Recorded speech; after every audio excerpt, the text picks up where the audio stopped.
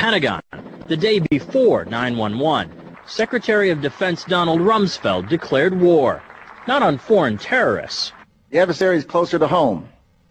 It's the Pentagon bureaucracy. He said money wasted by the military poses a serious threat. In fact, it could be said that it's a matter of life and death. Rumsfeld promised change, but the next day, the world changed. And in the rush to fund the war on terrorism, the war on waste seems to have been forgotten. My '03 budget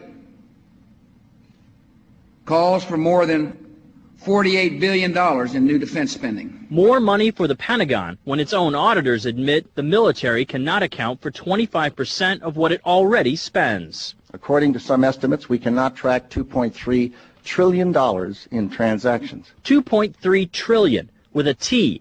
That's $8,000 for every man, woman, and child in America.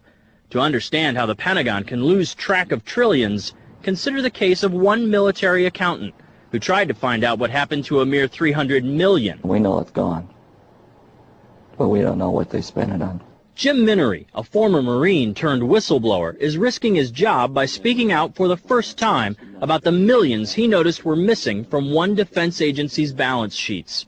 Minery tried to follow the money trail, even crisscrossing the country looking for records. The director looked at me and he says, "Why do you care about this stuff?"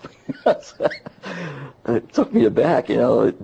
My supervisor asked me why I care about doing a good job. So he was reassigned and says officials then covered up the problem by just writing it off. They got to cover it up. That's where the corruption comes in. They've got to cover up the fact that they can't do the job. The Pentagon's Inspector General partially substantiated several of Minery's allegations, but could not prove officials tried to manipulate the financial statements. 20 years ago, Pentagon employee Franklin C. Spinney made headlines exposing what he calls the accounting games.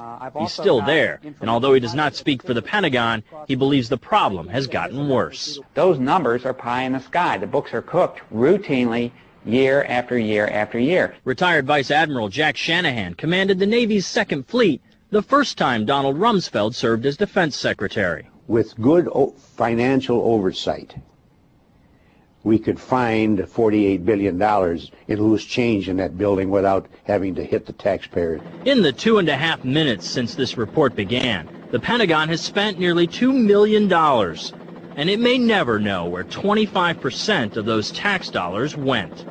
In Los Angeles, I'm Vince Gonzalez for Eye on America.